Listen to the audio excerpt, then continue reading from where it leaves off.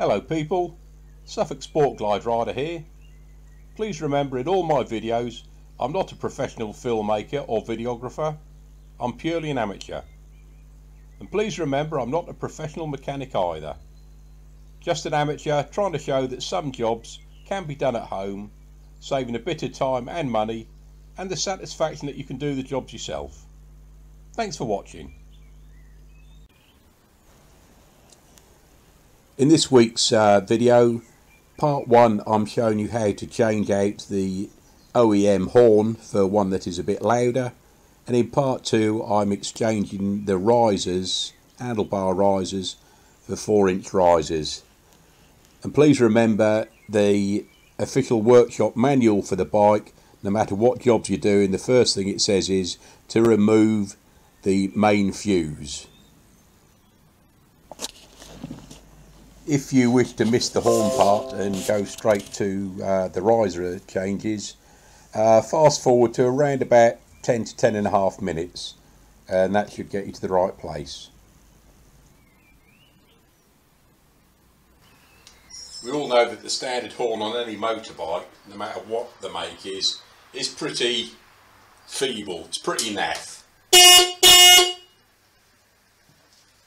So what we're going to do here, I'm going to swap out the horn, which is located at the front, with a more of an air horn.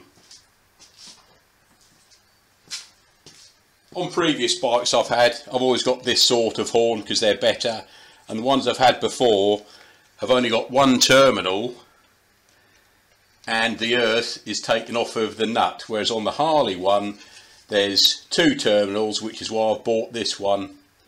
So there's 2 terminals clearly marked on the bike, red which will be the positive coming in, and the other one will be going to earth. So it should work just the same, it should bolt into the same hole without any problems whatsoever. Saves a lot of mucking about, and the horn tone, you'll see in a minute, should be slightly better. So a little bit of a farting about, but at the top straight above the horn there is a 3/8 bolt. Undo that bolt, and the whole bracket that's supporting it drops down. Then there's 2 further screws to undo. So let's undo that bolt first. So once you've undone the big bolt, the whole bracket assembly drops down. And then you've got 2 Torx head screws to undo, one on either side of that bracket. Then the whole horn assembly will come out. Just get my Torx bits out and I'll let you know what size that is. Okay, so that is a size 20 Torx bits to undo those 2 screws. Okay, one thing I forgot to mention, as with all electrics, the workshop manual does tell you to pop out the main fuse before doing any electrical work. That's what the book says. Okay, so once you've undone those 2 screws, the whole horn assembly drops forward so you can get to the rear to undo the nut that holds the horn in, and it will be easier to get the 2 electrical contacts to unplug to then plug into the new horn. Simples, as they say. And at a guess, I'll say the horn is obviously Japanese in origin. The nut on the back is a 10mm nut, 10mm.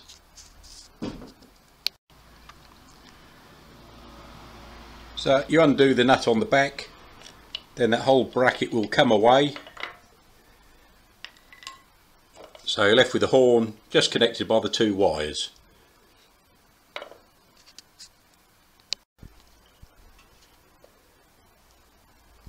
Disconnect the wires, you get the horn off. So let's stick the other one in and see if it is a bit louder. So not connected up as such or fixed in place, just put the wires in just to see if the horn is louder.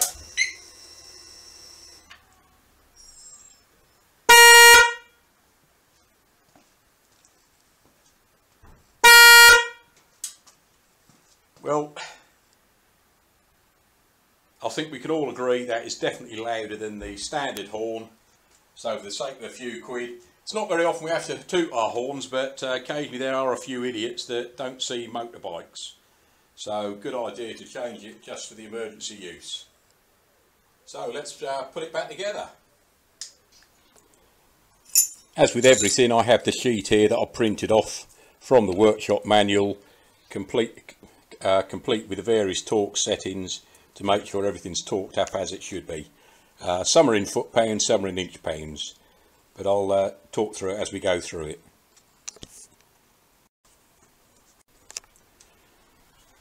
One thing I didn't mention, this kit actually came with a pair of horns, but I'm only using one. They also comes with a relay. Most accessories you put on a motorbike will come with a relay. So if you prefer, you can use the relay, but if you do that, you need to run a separate power for the horn. So what you would do, the existing 2 wires on the horn, you'd connect onto the 2 terminals on the relay, then you'd have a power in and a power out. So when you press your horn button, be a millisecond delay while that clicks and then puts your own power to the horn with its own fuse. But it's the same rating horn as this is, so it's not going to draw any more power.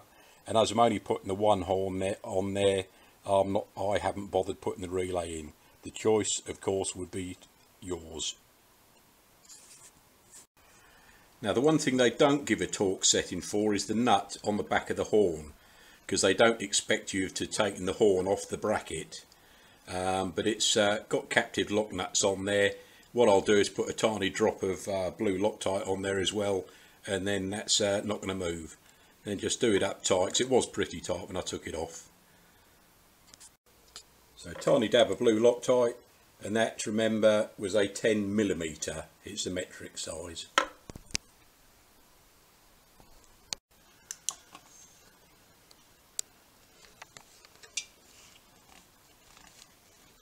Hard to get the camera in there to show you really, but the next one's to do up with the 2 little screws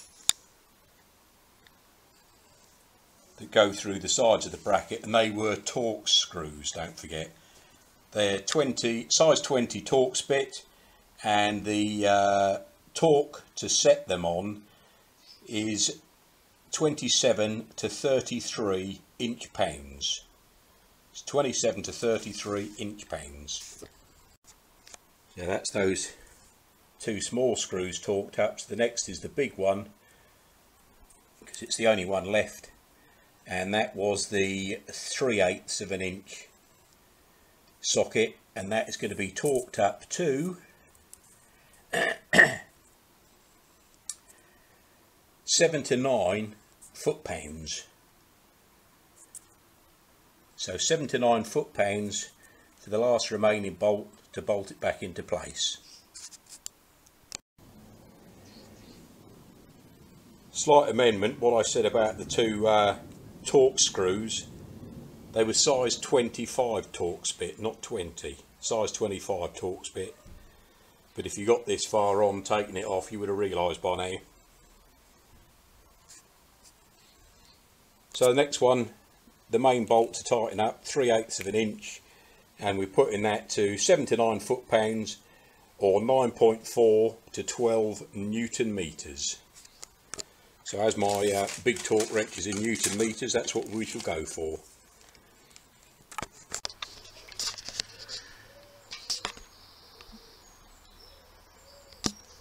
So we know it's hard to see it under there, but all back in place, all rock solid, all the bolts done up per torque as specified,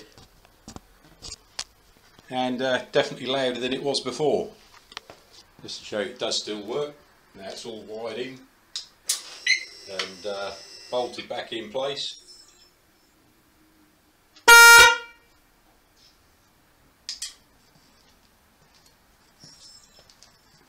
Definitely louder than the OEM, but that's the same with all bikes. They're pretty feeble, the horns that come with bikes as standard.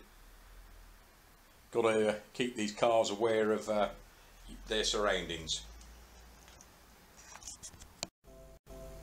Okay, part 2 of this week's video, changing the risers to 4 inch from the originals. Okay, ever since I've had the bike, I've been thinking of raising the bars up a bit. I really want them bringing a little bit closer to me, only by about an inch.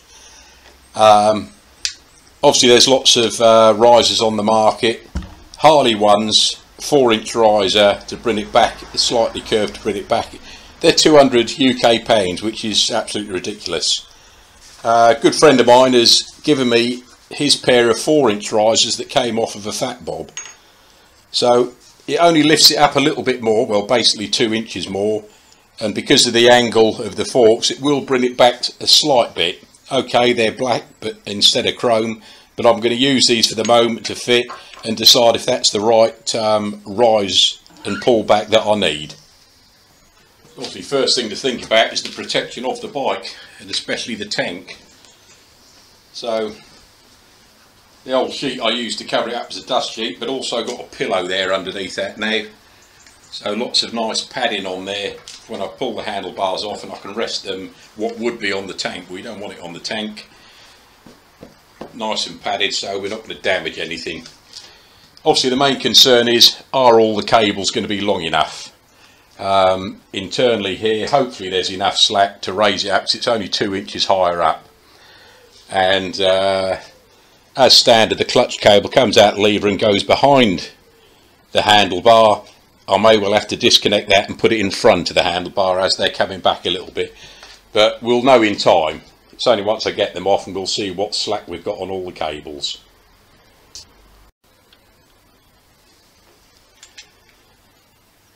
So one of the first things is going to be to move my mobile phone mount out the way of the top clamp on the risers. So that's handy, just turn it round there. So top clamper Allen bolts, that's a look see and see what size they are.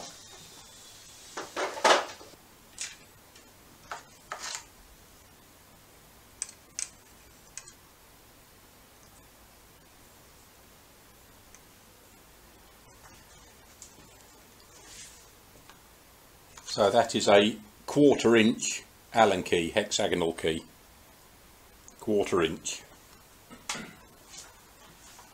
But the important thing to do before I remove them, just put a bit of tape around the edge of the bar so you know exactly where it'd be easier to line it up in the centre once you get the new bars back on, or the new risers. You'll be able to gauge the distance.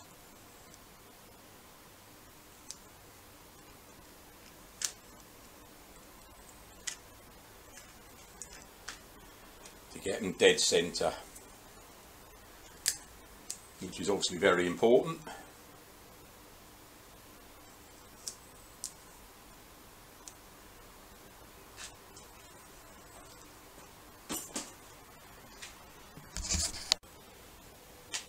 Now we're not going to take these right off, we just want to loosen them very slightly to make sure they will come undone, because we still want them in place when we undo these under here.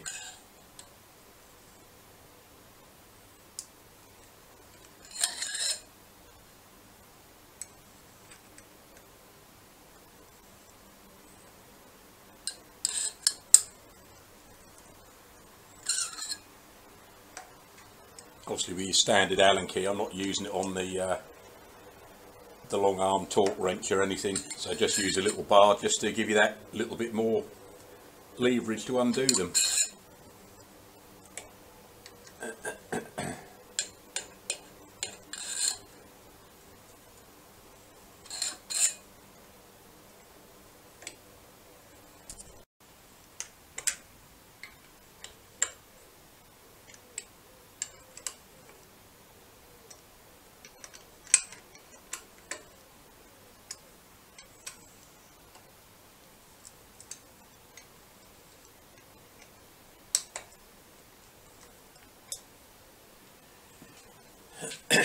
Okay then, that's them loose enough.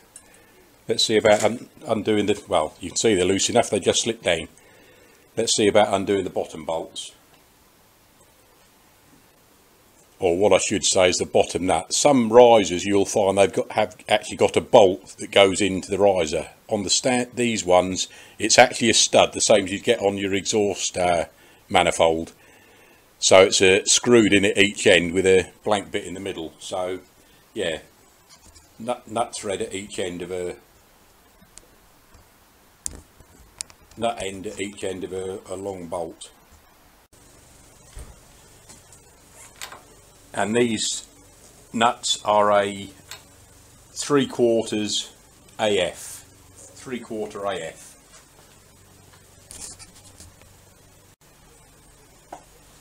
And the other thing undoing these, you don't know if you've cracked the thread on this nut to the end of the thread, or whether you're going to take the whole stud out from the top end of the riser. So we'll just have to see as we unscrew them.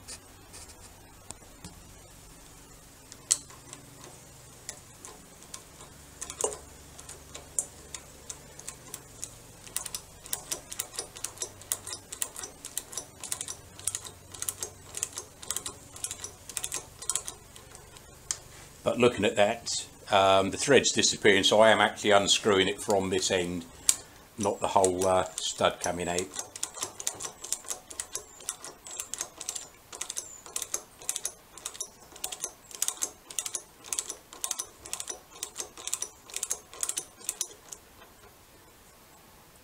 We're getting there, so try and do them evenly so it doesn't sort of all fall off of one side. And obviously, as always, take great care, put your fingers in the way rather than scratch your headlight or the forks or anything else. Take your time, protect what's valuable.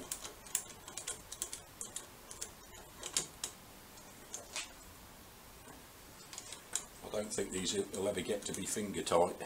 No, even that side where it's almost off.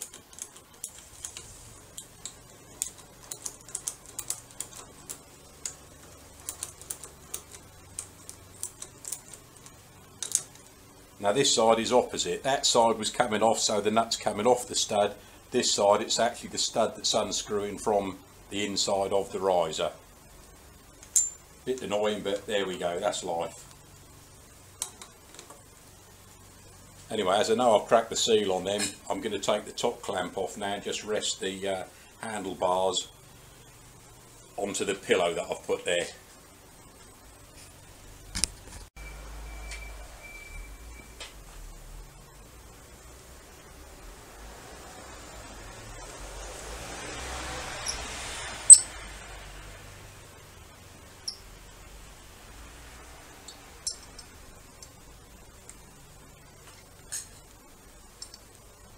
Okay, that's our bolts undone on the top clamp. Let's hold on to the handlebars, because we don't want anything to get scratched at this stage. Put that on the seat, drag me pillow forward. A little bit awkward with having the phone mount on there. And looking at that, I'm pretty damn sure, yes, the cables have got enough play in it to put the new risers on. Just try and gently rest that there on an old pillow. Yeah, don't use your wife's best Slumberland pillow. But yeah, we're getting there. Undo this one first because it seems looser.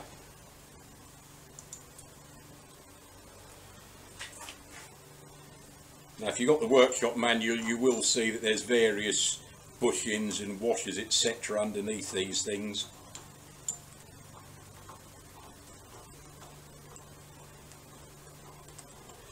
All of which we need to keep in the same order in place. So there's one of the original risers off.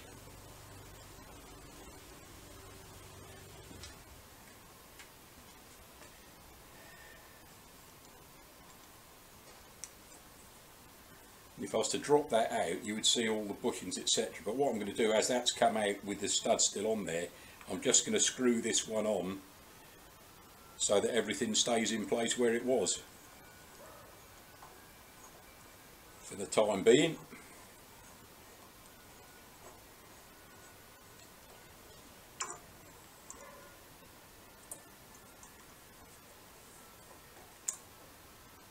So that's going to hold it in place anyway for the moment.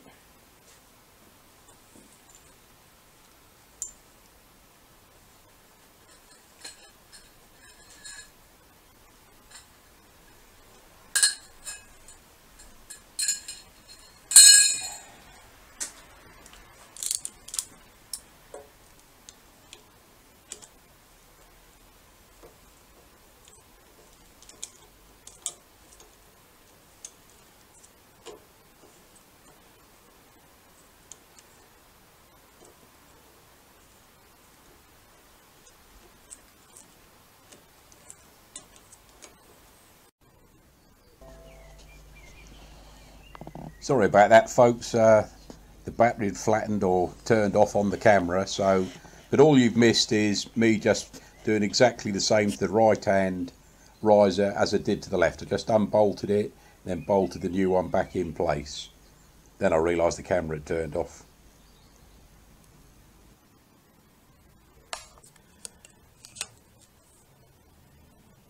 Nearly forgot to show you this. On the left hand side of the bike, you've got a black plastic tube, and that is covering a connection on the clutch cable.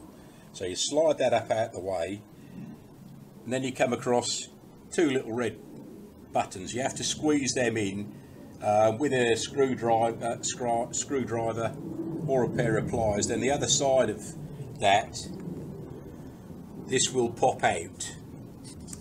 And by popping that out, the cable will separate. The cable goes all the way down in there, but this is just a joint between two separate parts of cable. Makes it easier to put a longer clutch cable in with super high-rise handlebars. And in our case, just to disconnect the cable there, it splits into two.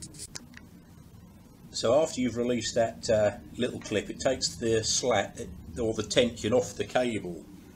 So then coming up to the top, we can then disconnect the cable by pulling it out of the handlebar. Just like so, pull that out of the handlebar.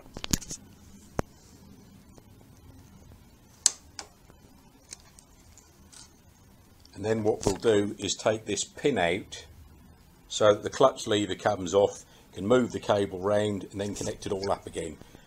But on the bottom of that pin,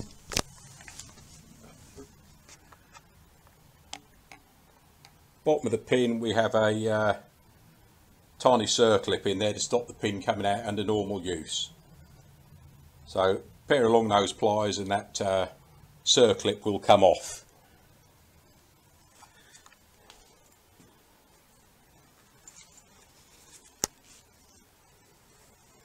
Then just push on the pin and that will come out. Put the camera back on the tripod.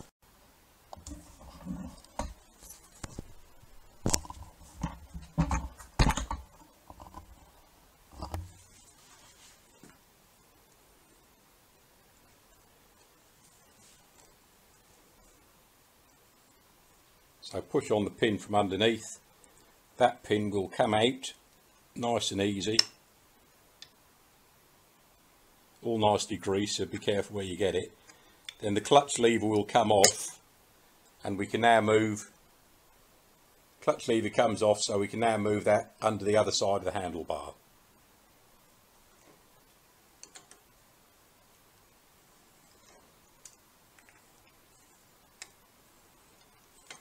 Under the other side of the handlebar, just like so. Then it's just connecting it back up again.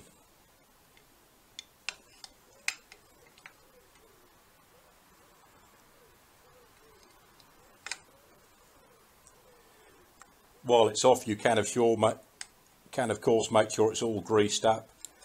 With only 3,500 miles on the bike it is. So just like that, the pin pops in.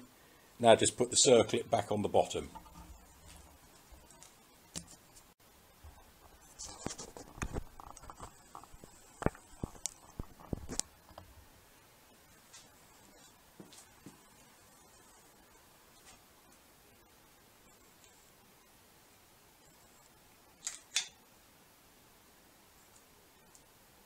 Okay, circlip back on the bottom.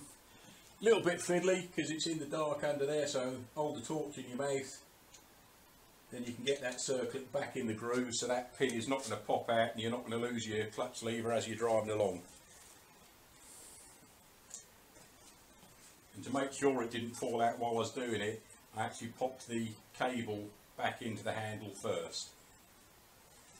So then all we'll do, go down the bottom and put that red clip back in.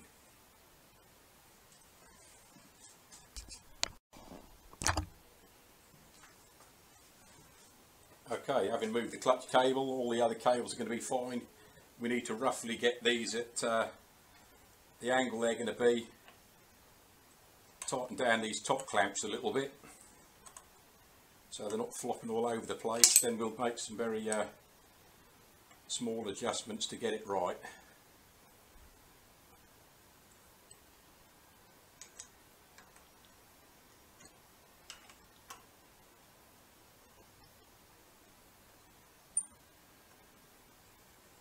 See, that's got to go left just a tiny bit. Really, it's a good job that if the missus is at home and she's not busy washing and hoovering, get to come out and sit here and hold the handlebars for a bit. Either hold the handlebars or turn the Allen key in the nuts, or in the bolts I should say. I'm sure she'd be delighted to do that as she brings you out another cup of tea.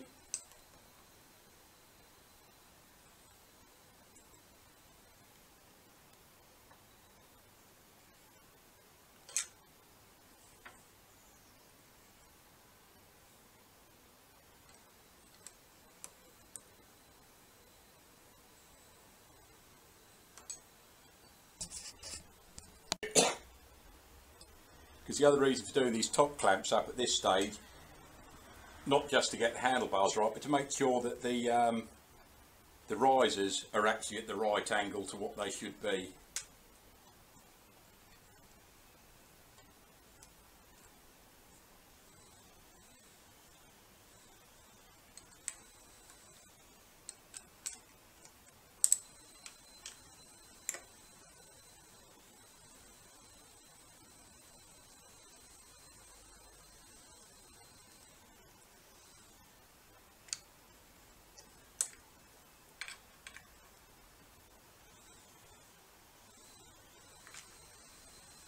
I haven't put camera cut out. I haven't put Loctite on these bolts at the moment. I'll check the workshop manual, but I think it just requires them to be done to a specified torque. I shall check the workshop manual in a minute. Obviously the idea of putting these on now is to make sure that the risers are lined up, or the lower half of the risers are lined up in the right place, not slightly skew width. We're getting there.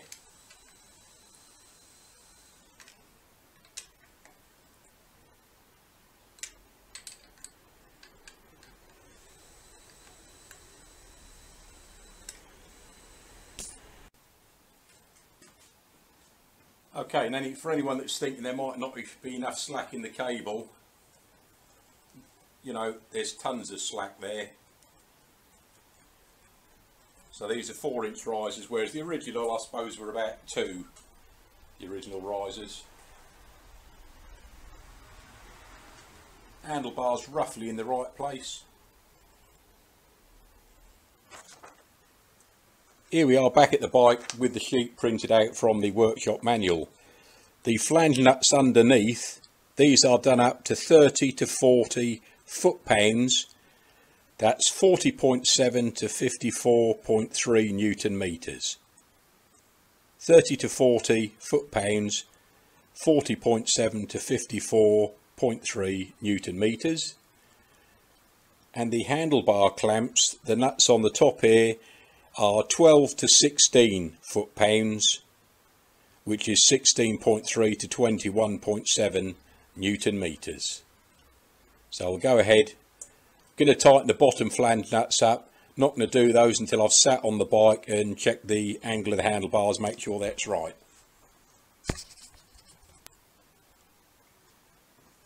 These things are never as simple as they seem. Because the head on the torque wrench is so much bigger, it's going to bash the headlight when I try and get the socket onto the nut to do it up. So carefully, without stretching it, put a bit of electrical tape from here to the yoke and mark it with your pen. Then I'll take that off very carefully, as I say, so we haven't stretched the tape at all, which it does tend to do.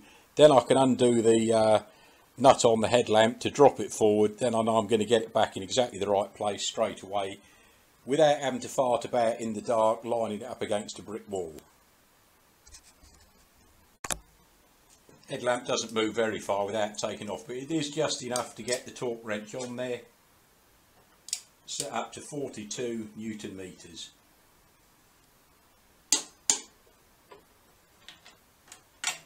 That's one side.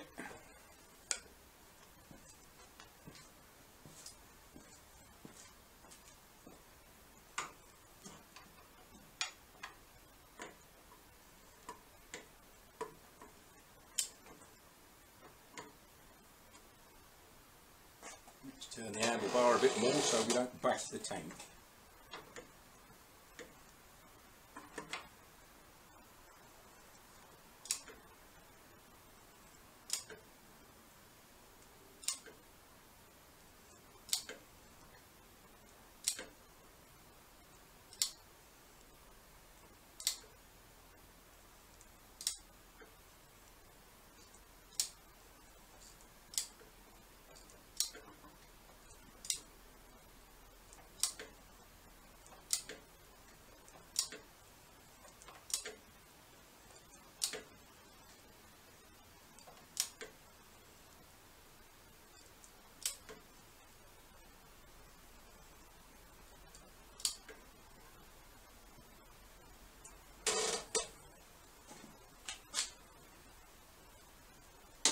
There we are.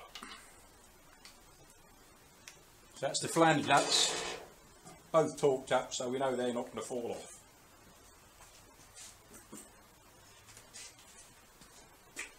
Very carefully put our bit of tape back and our headlight back to the position it was in.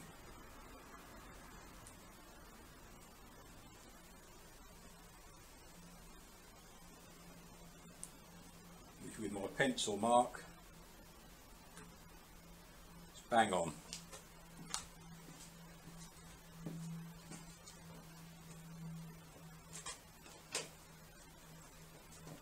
Just getting the side to do that bolt up again.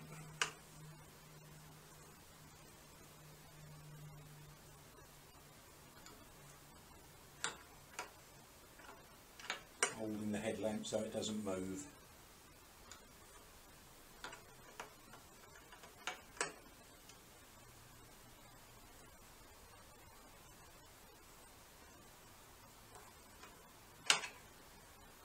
Marvellous.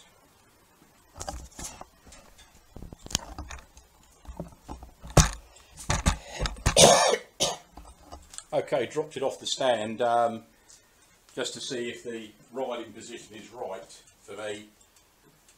Handlebars feel good. Obviously they're tipped slightly back than they were before, so the mirrors are looking at the grain. And obviously my camera's looking, you know, 6 foot up in the air, so they need tipping forward slightly. But yeah, where the riding position is, instead of just bringing it straight up, you have to turn it back very slightly, but all the controls are perfect. Job well done. Just tidy it up now, sort the mirrors out and the camera and everything else. But it feels good, and then we'll have to go for a test ride just to make sure. Yeah, clutch is fine, goes into gear and everything, but that's quite simple to do, as I showed you. And yeah, good idea putting the red tape on there, so got the handlebars centralised left to right perfectly, all torqued up and ready to go. So popped indoors to make a cup of tea, so all that's left now is to go over it, polishing cloth, clean off any marks, fingerprints, etc. And then it's all ready to rock and roll again. Important to get the greasy fingerprints off. Thanks for watching, people. Hope it's been of use to some of you and hope you've enjoyed it. Catch you soon. Ride safe.